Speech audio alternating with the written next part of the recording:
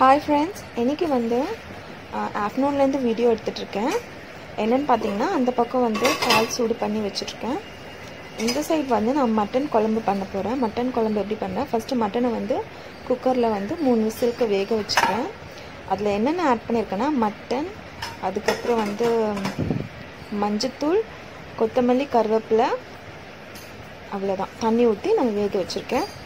Mutton அந்த பக்கம் வேகட்டும். இந்த பக்கம் வந்து மட்டன் குழம்புக்கு வந்து தேவையான காய்கறிலாம் கட் பண்ணிக்கிறேன். அதாவது வெங்காயம், தக்காளி, 2 உருளைக்கிழங்கு கட் பண்ணி நான் வச்சுக்க போகிறேன். அதுக்கப்புறம் ரைஸும் வந்து வேக வச்சு எடுத்துக்க போகிறேன். மட்டன் குழம்புக்கான இஞ்சி பூண்டு பேஸ்ட்டும் ரெடி பண்ணி அரைச்சி வச்சுக்க போகிறேன். ஃப்ரெஷ்ஷாக அரைச்சா ரொம்ப நல்லாயிருக்கும். அரைச்சி அதுவும் வச்சுக்க போகிறேன். இப்போ ஆனியன் கட் பண்ணி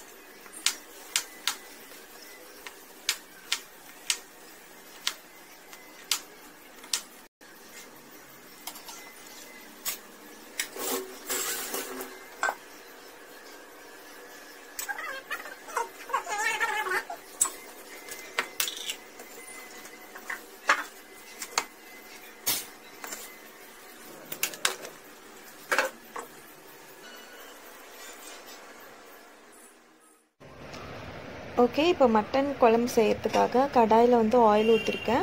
ஆயிலில் வந்து நான் என்னென்ன போட்டேன்னா 2 ஏலக்காய், 2 கிராம்பு, ஒரே ஒரு பட்டை போட்டு ஆனியன் போட்டு ஃப்ரை பண்ணிகிட்ருக்கேன். ஆனியன் கூட நம்ம கருவேப்பிலையும் ஆட் பண்ணி ஃப்ரை பண்ணிக்கலாம். அதே போல் நான் ஒரு விப்டு க்ரீம் பண்ணி எப்படி பண்ணுறதுன்னு நான் ஒரு வீடியோ போடுறேன் பாருங்கள். ஏன்னா நான் அது உங்களுக்கு காட்டல, அதனால் நார்மல் விப்டு க்ரீம் எப்படி பண்ணேன்னா நான் அதுக்குன்னு ஒரு பவுடர் விற்கிது. அந்த பவுடர் வந்து கோல்டு மில்கில் வந்து நல்லா மிக்ஸ் பண்ணிக்கிட்டே இருந்தாலே விப்டு க்ரீம் ரெடி ஆகிடும் நம்மளுக்கு. நான் அதுக்காக ஒரு வீடியோ எடுத்து போடுறேன் பாருங்கள் உங்களுக்கு. அதே போல் என்னோடய ஹஸ்பண்ட் கேக் கட்டிங் வீடியோவும் என்னால் போட முடியல. என்னால் பிக் தான் போட முடிஞ்சுது, பிக்சர்ஸ் தான். ஏன்னா வந்து அது வந்து ரொம்ப என்ன சொல்கிறது, 2-3 கேக் கட் பண்ணதுனால நிறைய வீடியோஸ் போயிட்டே இருக்கும். அது என்னால் அவ்வளோவா எடிட் பண்ணி போட முடியல. அதனால தான் நான் வெறும் ஃபோட்டோஸ், கேக் மட்டும்தான் போட்டிருப்பேன். என்னோடய வீடியோ வந்து ஒரு குட்டி வீடியோ தான், அதனால நான் நார்மலாக எடிட் பண்ணி போட்டுட்டேன். என்னோடய வீடியோ எதுக்கு இவ்வளோ நாள் நான் கழித்து போடுறேன்னா எனக்கு பர்த்டே முடிஞ்சதுக்கப்புறமே நல்லா ரொம்ப உடம்பு சரியாமல் ஆயிடுச்சு. ஃபீவர் அந்த மாதிரி இருந்தது. அதனால என்னால் போட முடியல. அதனால தான் நான் என்னோடய ஹஸ்பண்ட் கேக் கட்டிங் வீடியோ போடும்போதே இது போட்டுடலாம்னு சொல்லிட்டு பிளான் பண்ணி வச்சுருந்தேன். அதே மாதிரி போட்டுட்டேன். உங்களுக்கு எல்லாருக்கும் பிடிச்சிருக்குன்னு நான் நினைக்கிறேன். என் ஃப்ரெண்ட்ஸ் எல்லாருமே பார்த்துருப்பீங்க அந்த கேக் கட்டிங் வீடியோ. இப்போ பார்த்தா கூட எனக்கு ரொம்ப ஷாக்கிங்காக இருக்கும். ஏன்னா வந்து எனக்கு ரொம்ப பெரிய சர்ப்ரைஸ்னால் அதுதான். ஏன்னா நான் நினச்சி கூட பார்க்கல நிஜமாலே. நான் வீட்டுக்குள்ளே கதவு திறந்து ஓப்பன் பண்ணி பார்த்தா வீடு ஃபுல்லாக டெக்கரேட் பண்ணி வச்சுருந்தாங்க. என்னோடய ஸ்கூல் ஃப்ரெண்ட்ஸ் எல்லாருமே இருந்தாங்க. எனக்கு என்ன பண்ணுறதுன்னு சில அப்படியே ஸ்டன் ஆகி நின்றுட்டு இருந்தேன் நான். எனக்கே ஒரு பெரிய ஷாக். எனக்கு அவங்க விஷ் பண்ணுறாங்க, எனக்கு திரும்பி பதிலுக்கு தேங்க்ஸ் கூட நான் சொல்ல. நான் அப்படியே நான் சொல்கிறது ஸ்டன் ஆகி இருந்தேன். என்ன பேசுறது, என்ன ரியாக்ட் பண்ணுறதுன்னு தெரியாமல் இருந்தேன். அந்த மாதிரி ஒரு சர்ப்ரைஸ் கொடுத்தாங்க என்னோடய ஹஸ்பண்ட். நான் எதிர்பார்க்காத ஒரு என்ன சொல்கிறது சர்ப்ரைஸ்னால் அதுதான் என் பர்த்டே தான். அதுவும் மேரேஜ்க்கு அப்புறம் ஃபர்ஸ்ட் நானும் என் ஹஸ்பண்டும் ஃபர்ஸ்ட் பர்த்டே அது ஒன்றா இருந்து செலிப்ரேட் பண்ணுறது. அதனால் அது எனக்கு ரொம்ப ஸ்பெஷலான பர்த்டே. ஓகே. இப்போ வந்து நல்லா வந்து கருவேப்பிலையும் போட்டு நல்லா ஃப்ரை பண்ணிகிட்ருக்கேன். அந்த பக்கம் ரைஸ் வெந்துட்டுருக்கு. குக்கரில் வந்து 3 விசில் வந்துடுச்சு மட்டன். அதை வந்து ஆஃப் பண்ணிவிட்டு அந்த பக்கம் வச்சுருக்கேன்.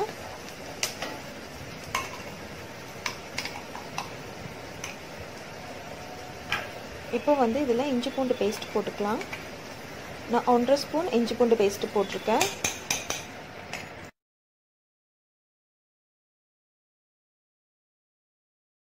ஓகே ஃப்ரெண்ட்ஸ், இப்போ வந்து மிளகாய் தூள் ஆட் பண்ணிக்கலாம். நான் குழம்பு மிளகாய் தூள் தான் ஆட் பண்ணியிருக்கேன். தேவையான அளவு அது போட்டுக்கலாம்.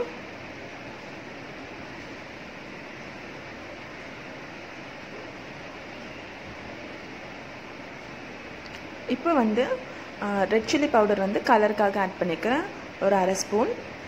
இப்போ இதை நல்லா வந்து மிக்ஸ் பண்ணிக்கலாம். நான் வேறு எந்த மசாலாவும் ஆட் பண்ணலை, வெறும் மிளகாய் தூள் மட்டும்தான் ஆட் பண்ணியிருக்கேன். இதுவே வந்து நல்லா டேஸ்ட்டாக இருக்கும் இந்த குழம்புக்கு.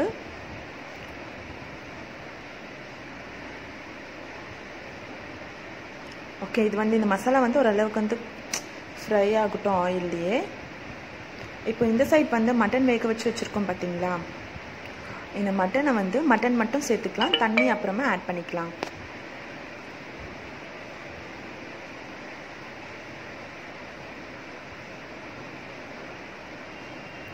மட்டன் மட்டும் ஆட் பண்ணியிருக்கேன்.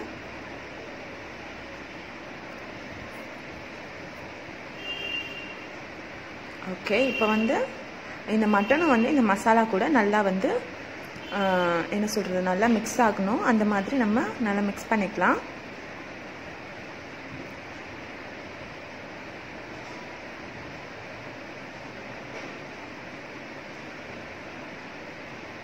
ஓகே, இப்போ வந்து இதுக்கு தேவையான அளவுக்கு சால்ட் போட்டுக்கிறேன்.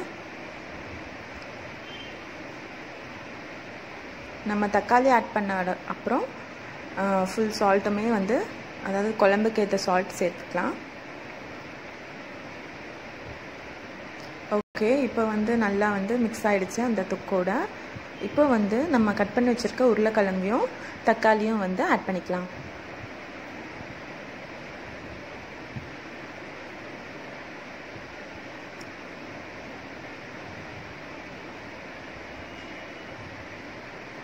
இதை நல்லா மிக்ஸ் பண்ணிக்கலாம்.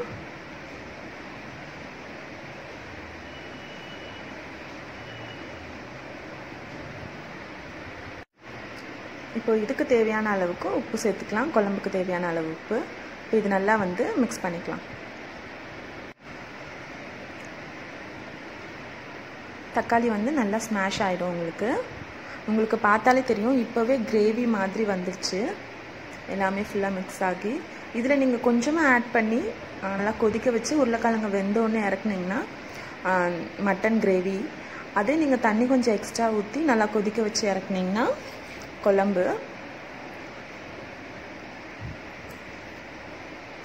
ஓகே, இது நல்லா வந்து மிக்ஸ் ஆகிடுச்சு, தொக்கு மாதிரி வந்துடுச்சு. இந்த டைமில் வந்து மட்டன் வேக வச்ச தண்ணி இருக்குது பார்த்தீங்களா, அது வந்து ஃபுல்லாக ஆட் பண்ணிக்கலாம்.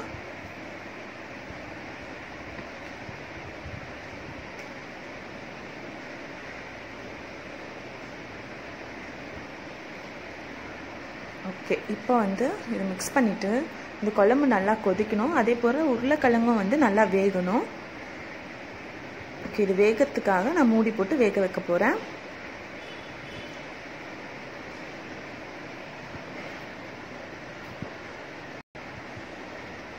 ஓகே, இப்போ இது கொதிச்சு நல்லா வெந்து வரும்பொழுது எப்படி இருக்குன்னு காட்டுறேன் பாருங்கள் உங்களுக்கு. ஓகே, குழம்பு சூப்பராக கொதிச்சிட்ருக்கு, செம்மையாக.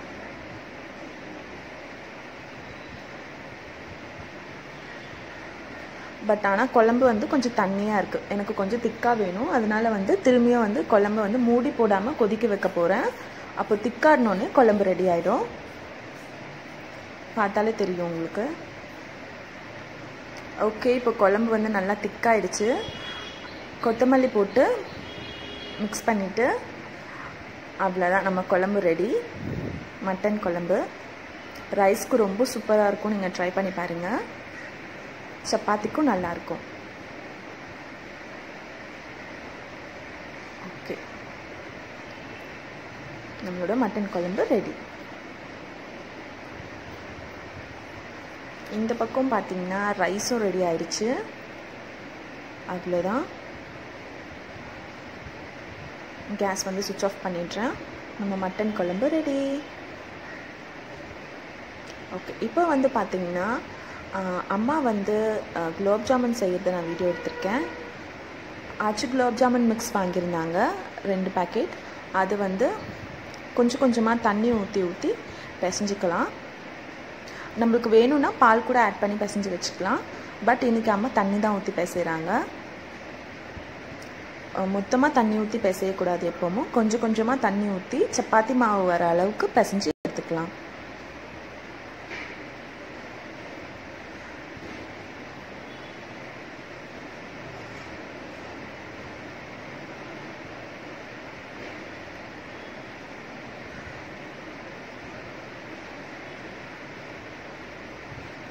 ஓகே, இந்த அளவுக்கு பிசைஞ்சு எடுத்ததுக்கப்புறம் நம்ம உள்ளங்கையில் நெய் தடவி இந்த மாதிரி உருட்டி எடுத்துக்கலாம். உங்களுக்கு ரவுண்ட் ஷேப் வேணும்னாலும் நீங்கள் போட்டுக்கலாம். அம்மா இன்றைக்கி வந்து நீட் ஷேப் போடுறாங்க. உங்களுக்கு எது வேணுமோ போட்டுக்கலாம். பட் வந்து குலோப் ஜாமுன் வந்து அதாவது என்ன சொல்கிறது, கிராக் இல்லாமல் வெடிப்பு இல்லாமல் வரணுன்னா உங்களுக்கு இந்த மாதிரி உள்ளங்கையில் நெய்யோ இல்லை எண்ணெயோ தடவிட்டு உருட்டினீங்கன்னா உங்களுக்கு வந்து அந்த மாதிரி வெடிப்பு இல்லாமல் வரும். அப்படி நீங்கள் வெடிப்போடு உருட்டி போட்டிங்கன்னா நீங்கள் ஃப்ரை பண்ணும்போது குலோப் ஜாமுன் உடஞ்சிடும். ஜீராவில் போட்டாலும் உடஞ்சிரும். உங்களுக்கு இந்த சைடு வந்து ஜீரா காய்ச்சி வச்சுருக்காங்க. இங்கே வந்து ஆயிலும் நெய்யும் ரெண்டுமே வந்து கலந்து மிக்ஸ் பண்ணி ஹீட் பண்ணிகிட்ருக்காங்க. எல்லா குலோப் ஜாமுனும் ரெடி ஆயிடுச்சு. ஓகே, இப்போ வந்து குலோப் ஜாமுன் ஃப்ரை பண்ணிடலாம். ஒரு பேட்சாக போட்டு ஃப்ரை பண்ணி எடுத்துக்கலாம். அதே போல் குலோப் ஜாமுன் ஃப்ரை பண்ணும்போது ஆயில் நல்லா ஹீட் ஆன உடனே நம்ம குலோப் ஜாமுன் போட்டதுக்கப்புறமே சிம்மில் வச்சுக்கணும். இல்லைனா வந்து மேலே மட்டும் சீக்கிரமாக வெந்துடும், உள்ளே வந்து குக் ஆகாது. அதே போல் குலோப் ஜாமுன் போட்டுட்டு இந்த மாதிரி நம்ம வந்து மிக்ஸ் பண்ணிக்கிட்டே இருக்கணும். அப்போ தான் வந்து ஈவனாக எல்லா சைடுமே வேகும், கலரும் ஈவனாக எல்லாருக்கும் வரும் எல்லா சைடும். இல்லைனா ஒரு பக்கம் வந்து கலர் இருக்கும், ஒரு பக்கம் கலர் வந்திருக்காது. நீங்கள் இந்த மாதிரி அதாவது மிக்ஸ் பண்ணிக்கிட்டே இல்லைன்னா இதுதான் ரொம்ப முக்கியம் குலோப் ஜாமுனுக்கு. நீங்கள் அப்படியே விட்டுட்டிங்கன்னா ஒரு சைடு மட்டும் தீஞ்சு போயிடும், ஒரு பக்கம் வேகாது, உள்ளே வேகாது. Okay, gulab jamun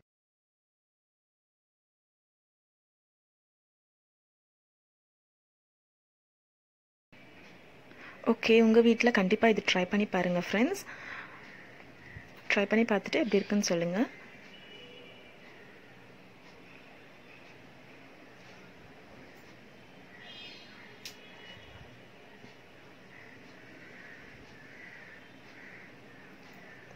okay friends, இப்போ வந்து சாட்டர்டே ஆகுது. சாட்டர்டே வந்து நான் என்ன பண்ண போகிறேன்னா ஒரு வெஜிடேபிள் பிரியாணி எப்படி பண்ணுறதுன்னு பார்க்கலாம். நான் நார்மல் ரைஸ் வச்சு தான் பண்ணியிருக்கேன், பாஸ்மதி ரைஸ் வச்சு பண்ணலை. நீங்கள் வேணும்னா பாஸ்மதி ரைஸ் வச்சு பண்ணிக்கலாம். இப்போ வந்து குக்கரில் எப்படி பண்ணுறதுன்னு பார்க்கலாம். குக்கரில் வந்து குக்கர் நல்லா ஹீட் ஆடணுன்னே ஆயில் போட போகிறேன். ஆயில் நல்லா ஹீட் ஆட உடனே பட்டை, கிராம்பு, ஏலக்காய், பிரிஞ்சி இலை இது எல்லாமே ஆட் பண்ணி நல்லா கொஞ்சம் அது பொரிஞ்சு வர அளவுக்கு ஃப்ரை பண்ணிக்கணும்.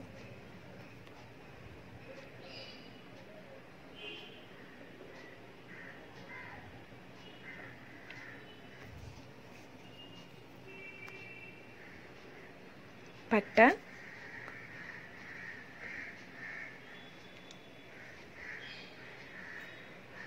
ஒரு 4 கிராம்பு, 2 ஏலக்காய், ஒரு பிரிஞ்சி இலை. பிரிஞ்சி இலை வந்து நல்லா க்ரஷ் பண்ணி போட்டுக்கலாம்.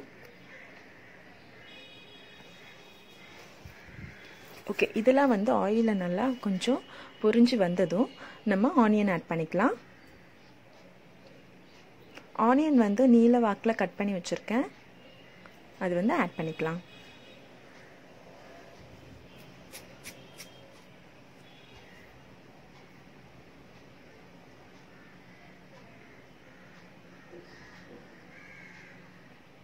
ஓகே, இப்போ என்னென்ன கட் பண்ணி வச்சுருக்கோன்னா தக்காளி, உருளைக்கிழங்கு, கேரட், மஷ்ரூம், அப்புறம் கொத்தமல்லி, புதினா, பச்சை மிளகாய் இதெல்லாமே நான் வந்து கட் பண்ணி வச்சுருக்கேன். புதினா கொத்தமல்லி வந்து கட் பண்ணலை, அப்படியே கிள்ளி வச்சுருக்கேன். இப்போ பச்சை மிளகாவை ஆட் பண்ணிக்கலாம். ஒரு பச்சை மிளகாவை 2ஆக கீறி போட்டிருக்கேன். இப்போ கொத்தமல்லியும் புதினாவும் ஆட் பண்ணிக்கலாம்.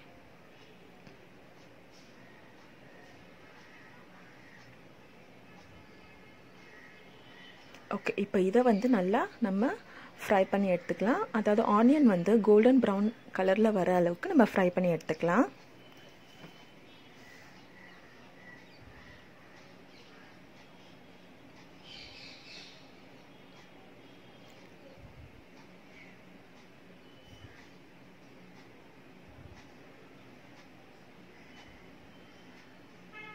ஓகே, இப்போ ஆனியன் வந்து நல்லா கோல்டன் ப்ரௌனில் ஃப்ரை ஆகிடுச்சு.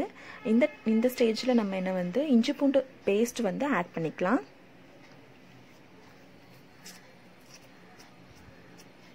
ஓகே, இஞ்சி பூண்டு பேஸ்ட் ஆட் பண்ணிவிட்டு அது நல்லா பச்சை வாடை போகிற வரைக்கும் ஃப்ரை பண்ணி எடுத்துக்கலாம். இப்போ அது பச்சை வாடை போனதுக்கப்புறம் தக்காளி ஆட் பண்ணிக்கலாம்.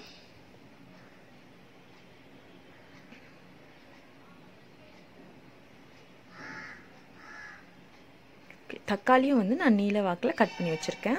இப்போ தக்காளி வந்து நல்லா வதங்கிறதுக்காக உப்பு ஆட் பண்ணிக்கலாம்.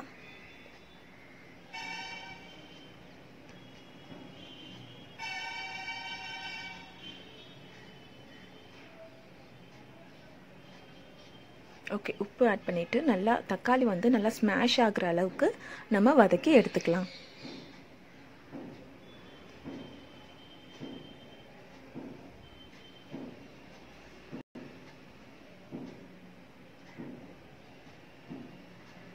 ஓகே, தக்காளி நல்லா வதங்கிடுச்சு, பார்த்தாலே தெரியும் உங்களுக்கு. இப்போ இந்த ஸ்டேஜில் வந்து நம்ம கட் பண்ணி வச்சுருக்க காய்கறி எல்லாமே ஆட் பண்ணிக்கலாம். அதாவது கேரட், உருளைக்கிழங்கு, காளான் இது எல்லாமே ஆட் பண்ணிக்கலாம்.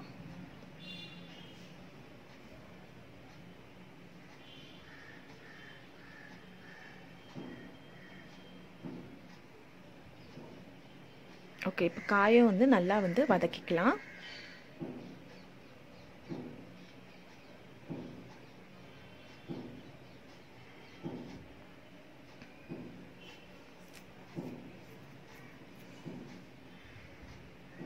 ஓகே, இப்போ வந்து காய் நல்லா வதக்கிட்டக்கப்புறம் நம்ம வந்து ரெட் சில்லி பவுடர் வந்து ஆட் பண்ணிக்கலாம். அது தேவையான அளவுக்கு ஆட் பண்ணிக்கலாம்.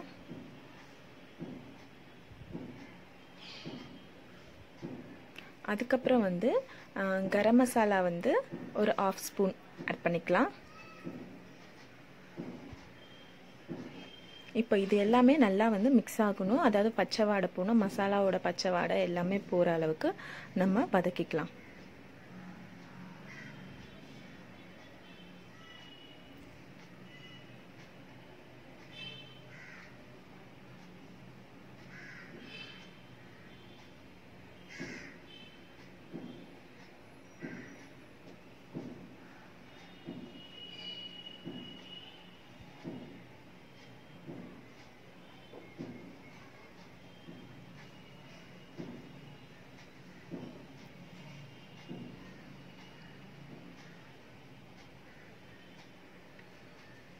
ஓகே, இது நல்லா வதங்கட்டும். வதங்கிட்டக்கப்புறம் நம்ம என்ன பண்ண போகிறோம்னா தண்ணி ஆட் பண்ண போகிறோம்.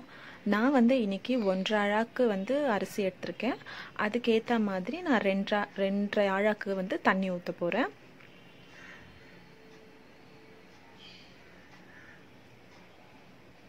இப்போ ரெண்டாவது கிளாஸ் ஊற்றுறேன். அதுக்கப்புறம் கொஞ்சம் 1/2 கிளாஸ்க்கு கொஞ்சம் கம்மியாக தண்ணி ஊற்றுறேன். அவ்வளோதான். எப்போவும் எந்த அழாக்கில் எந்த இது கிளாஸ்லேயோ அழாக்லேயோ எதில் நம்ம வந்து அரிசி வந்து அளவெடுத்து போடுறோமோ அதே கிளாஸில் நீங்கள் தண்ணி ஊற்றினீங்கன்னா உங்களுக்கு கரெக்டாக இருக்கும். அரிசியும் வந்து குழையாது.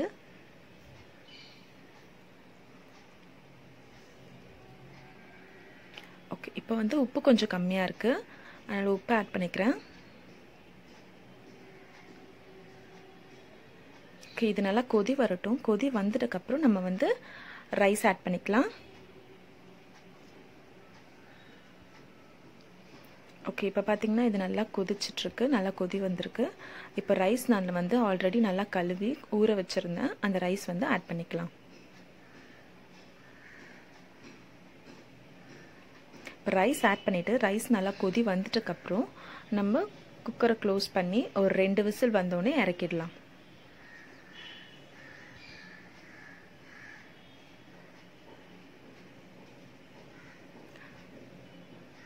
இந்த ஸ்டேஜில் நீங்கள் லெமன் ஆட் பண்ணுறதா இருந்தால் கூட ஆட் பண்ணிக்கலாம். பட் நான் ஆட் பண்ணல.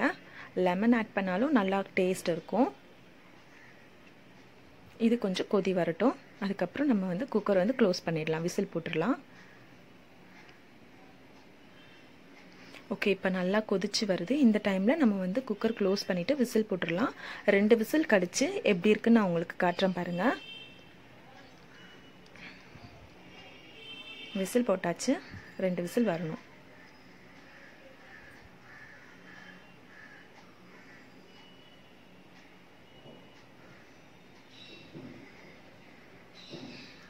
ஓகே, இப்போ 2 விசில் வந்துச்சு. நான் விசில் வந்து எடுத்துட்டேன். ப்ரெஷர் எல்லாமே அடங்கிட்டக்கப்புறம் தான் நான் எடுத்திருக்கேன். ஓகே, ரைஸ் நல்லா குக் ஆகிருக்கு, பார்த்தாலே தெரியுது.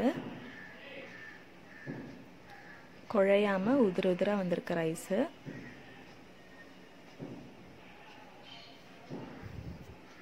ஸ்மெல்லும் சூப்பராக இருக்குது. பாஸ்மதி ரைஸில் பண்ணால் இன்னும் டேஸ்ட்டாக இருக்கும். பட் இன்றைக்கி நார்மல் ரைஸில் தான் பண்ணால் அதுவும் நல்லா இருந்தது. ஓகே, இதை வந்து நான் ஒரு பவுலுக்குள்ளே வந்து சர்வ் பண்ணிவிட்டு எப்படி இருக்குன்னு காட்டுறேன் பாருங்கள். ரைஸ் நல்லா குக் ஆகிருக்கு, குழையில் உதிரியாக வந்திருக்கு ரைஸும். ஓகே ஃப்ரெண்ட்ஸ், பார்த்தாலே தெரியும் உங்களுக்கு, சூப்பராக வந்திருக்கு நம்ம வெஜிடபிள் பிரியாணி. உங்கள் வீட்டில் கண்டிப்பாக ட்ரை பண்ணி பாருங்கள் ஃப்ரெண்ட்ஸ். பாய்.